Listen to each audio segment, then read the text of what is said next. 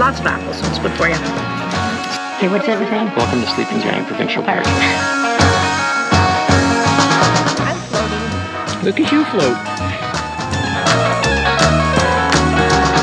But it's still a beautiful view.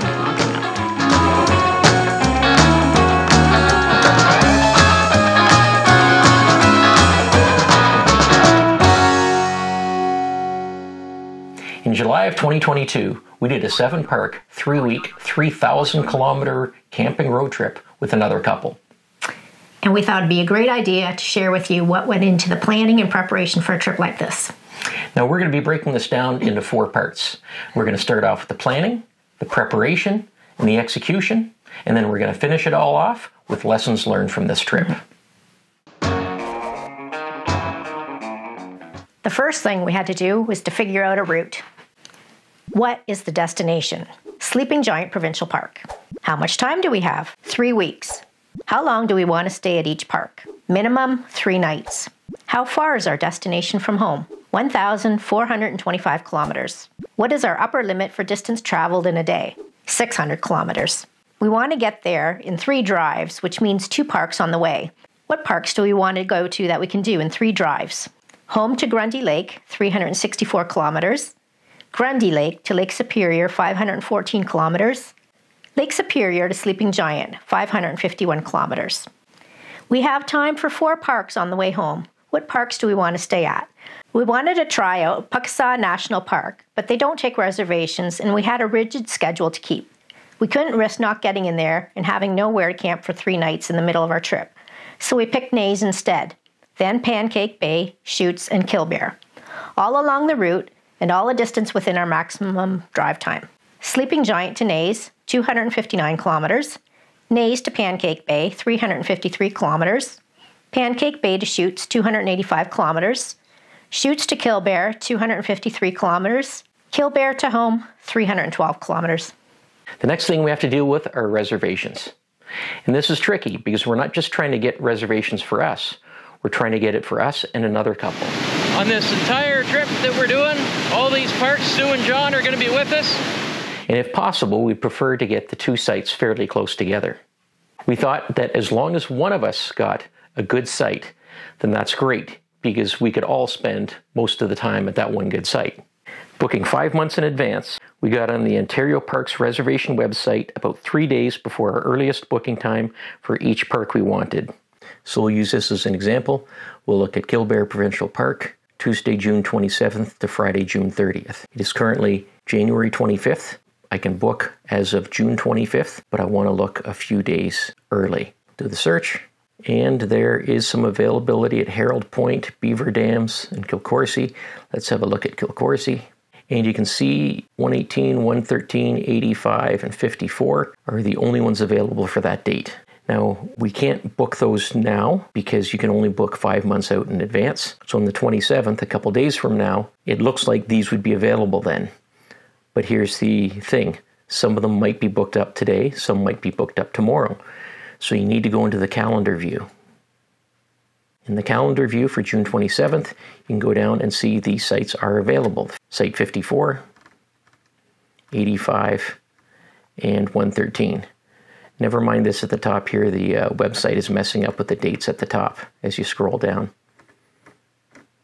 So what you need to do is see what is available before this date. So you go to previous. And now you can see, so site 54, 113, and 118 become available on the 27th. And on the 26th, site 85 becomes available. So if we want site 85, we don't want to wait until the 27th to book it, because it'll likely be gone. Somebody will book it the day before. So tomorrow, when this becomes available to book, if we do book it and get it, great, we've got the site. We just remember in 1 month time, we cancel that one day. It's a 10% penalty. That's about $5. In most cases, we tried for whatever was available. Cheryl and I were on separate computers, and Sue and John were also on separate computers. We would start attempting to reserve then, and try each of the 3 mornings until we got 2 sites. We'd settle for any site, even non-electric if necessary, just to get a reservation for the dates we wanted. When we made reservations for Lake Superior, we couldn't each get into the same campground. We got into Rabbit Blanket, and Sue and John got into Agawa Bay. Turns out these campgrounds are about 37 kilometers apart. In a video, when we informed our viewers of our plans at Lake Superior, many of our viewers commented that they believed that Agawa Bay was by far the better of the two campgrounds. One viewer went so far as to send us a PowerPoint presentation explaining why Agawa Bay is better than Rabbit Blanket. We decided to try to change the reservation. The park was booked solid. We used CampNab, and within 2 weeks we were notified of an opening. We quickly got on the Ontario Park Reservation website and changed our reservation. We ended up getting a beautiful waterfront site. Pro tip, don't cancel a site and rebook for the same park. You'll pay the cancellation fee and the booking fee. Simply change a reservation and you'll only have to pay a $10 change in reservation fee. We used the same process to try to get into Naze, but we were completely shut out. We couldn't get into Naze. I clicked on the Similar tab to see if there's anything nearby that was available, and I saw that Rainbow Falls had availability. Since we hadn't been to Rainbow Falls either, we decided we may as well reserve there, and it's still along the route. For the last park, Killbear, we knew it would be very difficult because we're going into the civic holiday weekend in August. Killbear was fully booked, and so was everything else near there. As it was our last park, we didn't worry too much because we could always just drive straight home from Chutes for about a 550 kilometer drive. We put a CampNab search in for Killbear, and it actually took a couple of months before we got a hit. It was an electric site for one night, and we pounced on it. We kept the CampNab search going, and eventually a 3-night electric site opened up, and we changed our reservation to that one. So my plan was to be self-sufficient for 3 weeks without having to buy anything. In Cheryl fashion, I overpacked way too much. Our trailer has quite a bit of storage, so it was fully packed. I also had 2 Rubbermaid bins full of food. My plan for the first week was to go with all perishable items. For the next 2 weeks, I was planning to go with all pantry items. I didn't know on this long trip if we were going to be near any stores or if the stores would have what we were looking for or the cost was going to be too expensive. Guess what? We ended up coming back with 2 Rubbermaid bins full of food. I didn't need all that after all. We did find a store in Wawa. I was able to get a few fresh items. So I did make up a basic menu plan of what we were going to have each breakfast, lunch, and dinner, but of course that changed because we were on the road quite a bit. Most of the time, I would just have snack-type foods for lunches as we were driving along, so I just reach into the bag and pull something out to eat. Breakfast was fairly simple. Ben loves a cereal. We had oatmeal.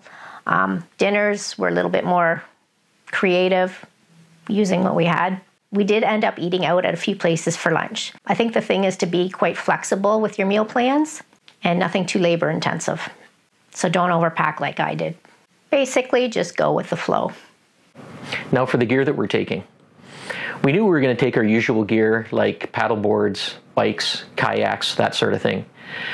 But on a long trip like this, and in some areas where you're not really around too much civilization, we knew that we had to pack some extra things just to be safe.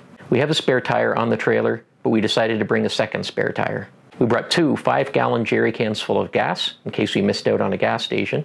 We thought about bringing a generator, but decided not to. Mostly because it's kind of big and heavy, takes up a lot of space.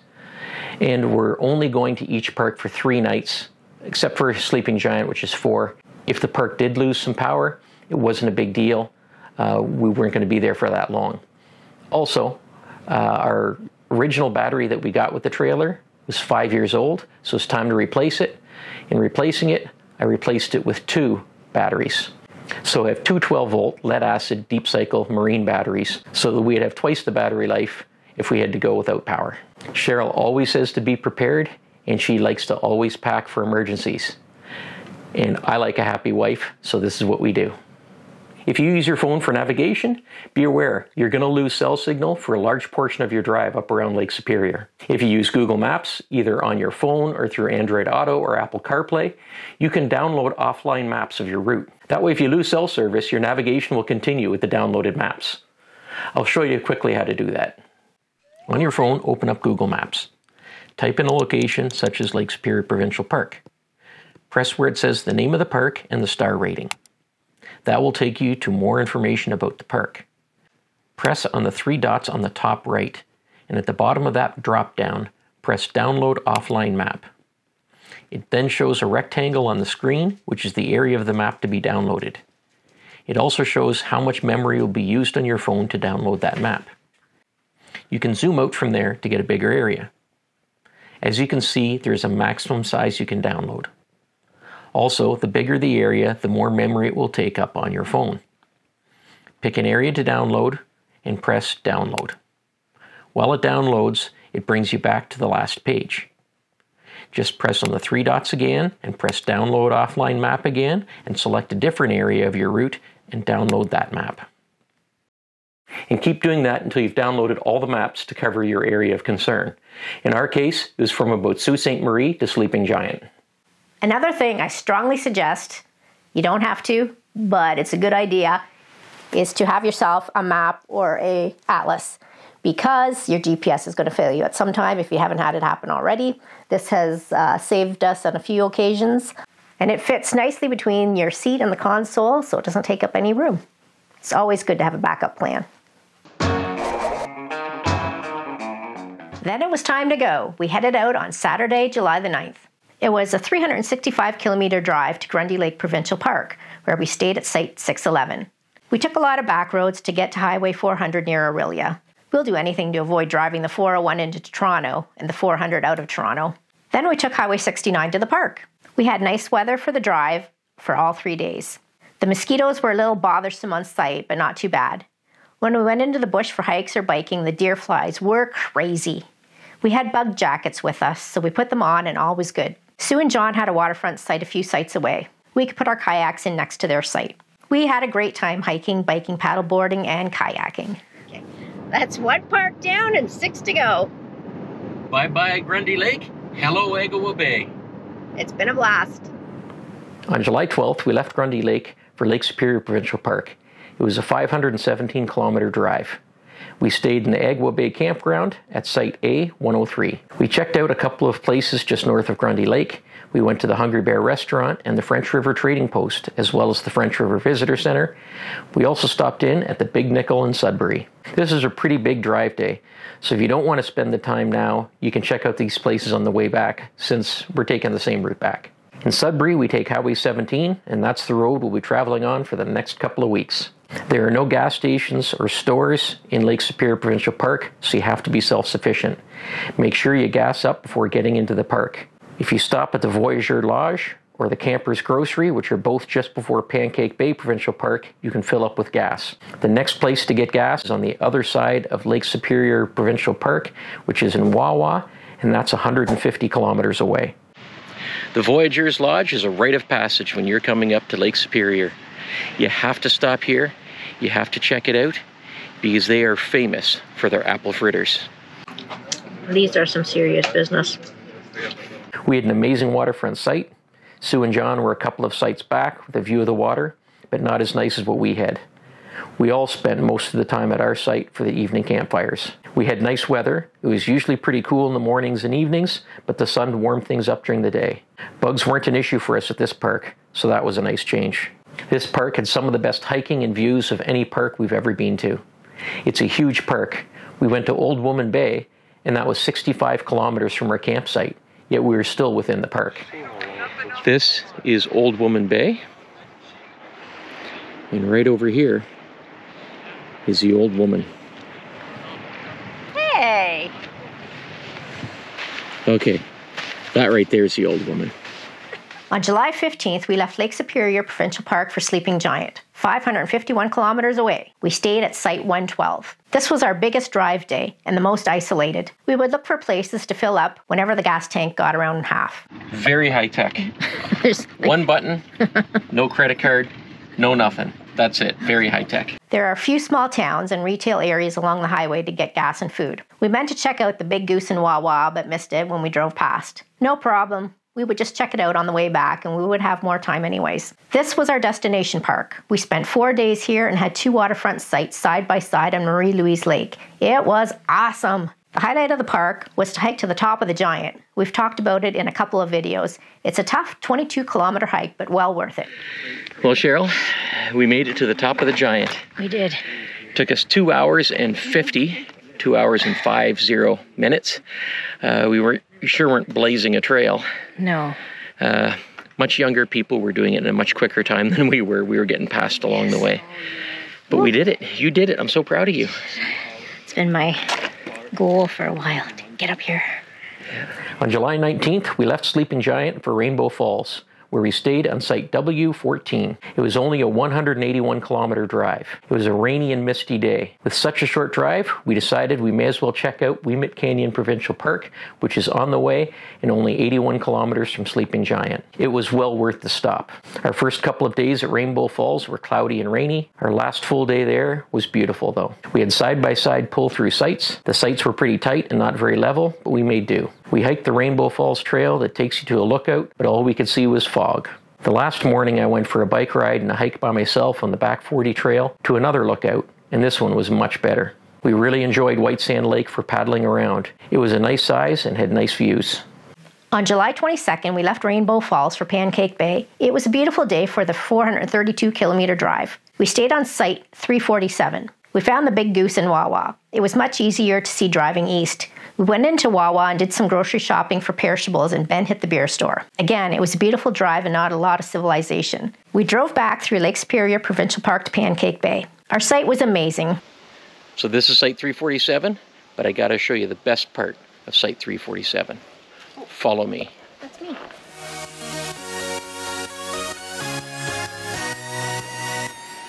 Welcome to our backyard.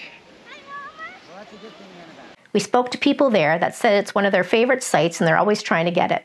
We just happened to be lucky. The beach at Pancake Bay is amazing, and the water is shallow and sheltered in a bay, so the water is noticeably warmer than the rest of Lake Superior. We spent a lot of time at the beach. On July 25th, we headed out for the 284-kilometer drive to Chutes, where we stayed on site number 2. On the way, we stopped at Chippewa Falls. This is Chippewa Falls. It's the halfway point on the Trans-Canada Highway. Trans-Canada Highway runs from St. John's, Newfoundland to Victoria, British Columbia. It's a nice short hike in for some beautiful falls. We were in a different campground than our friends, so we split up our time between the two very similar sites. The waterfalls and the hike along the rapids to the 2 bridges was very scenic. We really enjoyed floating down the river. Cheryl used the clay along the bank of the river for a bit of a spa day. On Thursday, July 28th, we headed to Killbear on a 253-kilometer drive. It was pouring rain when we left Chutes, but it all cleared up by the time we got to Killbear. We finally said goodbye to Highway 17 and got back onto Highway 69 heading south. Sue and John couldn't get a site at Killbear. They had to go home a couple days earlier than us anyway, so they managed to get one night at Awenda. We stayed on Site 88. The weather was nice, but pretty windy each day, which kind of hampered our kayaking aspirations, but Ben got some paddle boarding in one morning. We were pretty tired from our journey so far, so Killbear was more of an R&R park for us this time. Killbear never disappoints. It's beautiful, and we had a wonderful time there.